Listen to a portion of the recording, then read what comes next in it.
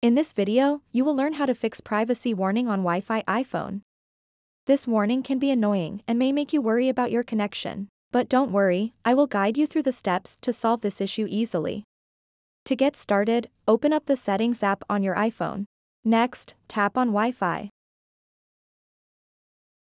Now, tap on the eye icon next to your connected Wi-Fi network.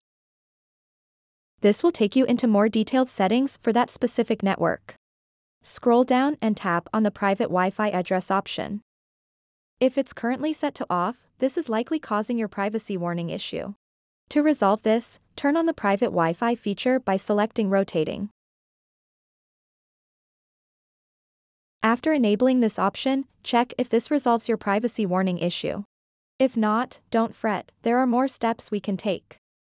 Open up the Settings app once more and go back to Wi-Fi. Now tap again on that same eye icon next to your current Wi-Fi network. Tap on Forget this network.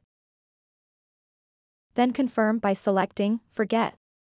Once you've forgotten the network, reconnect by selecting it from the list of available networks and entering any required passwords.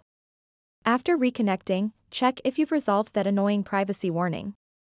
If issues persist, consider restarting your iPhone or resetting network settings as a last resort.